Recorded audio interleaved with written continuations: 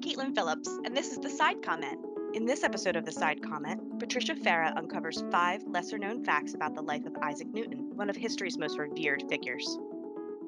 Hello, and welcome to this podcast about Isaac Newton. My name's Patricia Fara, and I'd like to tell you about my latest book, which is called Life After Gravity, Isaac Newton's London Career.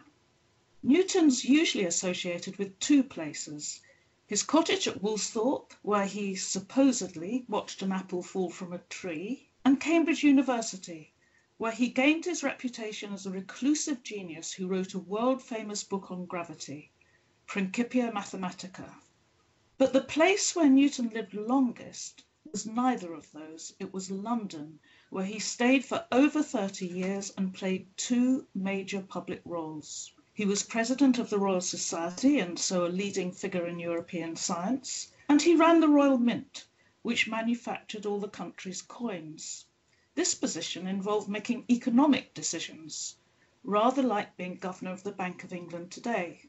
Unlike other books about Newton, Life After Gravity is not a straightforward biography. It's divided into 3 major sections based on a picture, a conversation piece by William Hogarth that illustrates the circles Newton moved in and the people he knew. They were rich and powerful, and they included women as well as men. Hogarth's painting shows 4 children acting on a stage in front of their aristocratic parents as well as Prince William with his 2 little sisters. The canvas is packed with Newtonian references. For example, Newton's bust is on the mantelpiece, while in the audience, the royal governess is telling her daughter to pick up the fan that has fallen through the power of Newtonian gravity. The young actors are performing a restoration play by John Dryden, which describes how Spanish conquerors plundered Mexico for gold. Its themes were still relevant for Enlightenment politics and Britain's search for gold in Africa, the gold that Newton needed to make coins at the mint. Newton moved in fashionable London society, which operated through patronage relationships and sexual intrigues. He entertained international visitors, mingled with royalty and the aristocracy, and was a close ally of the influential Earl of Halifax, Chancellor of the Exchequer.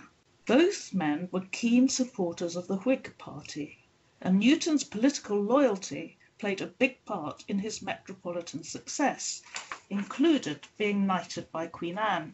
Newton grew extremely rich and was clearly a big entertainer.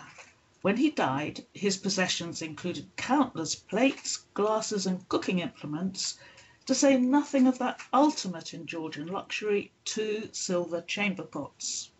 Although he could afford to live in style, economic times were tough, but his policies meant keeping prices high by restricting imports, especially from India and China.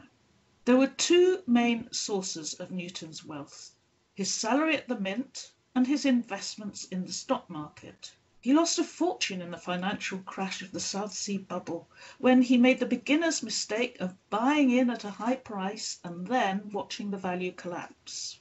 He had more success with the East India Company, the global trading organization that was heavily involved in the triangular slave trade between Britain, West Africa, and the Americas. The Enlightenment is celebrated as the age of reason, but the exploitation and disparity it fostered lie at the heart of modern democracy.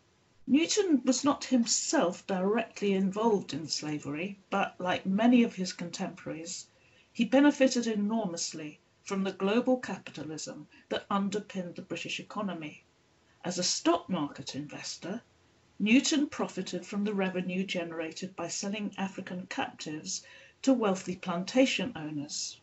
As master of the mint, he was responsible for making sure that African merchants received low prices for their gold, and he was also paid a fee for every coin that was minted, one reason why he became so rich.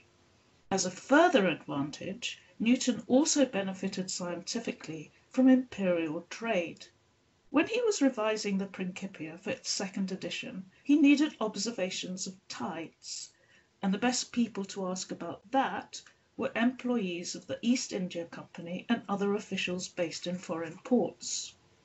Newton collected information from about 30 locations scattered around the globe, including Lagoré, an island just off the coast of Senegal that housed Africa's most notorious holding station for enslaved peoples. Their one-way route to the Americas lay through the door of no return. What is now revered as the world's greatest book on physics incorporates information gleaned from British colonialists who were both exploring and exploiting the globe. William Wordsworth imagined Newton as an abstract mind voyaging in strange seas of thought alone. My book paints a far more realistic version of Newton as a metropolitan manipulator ruthlessly climbing to the top.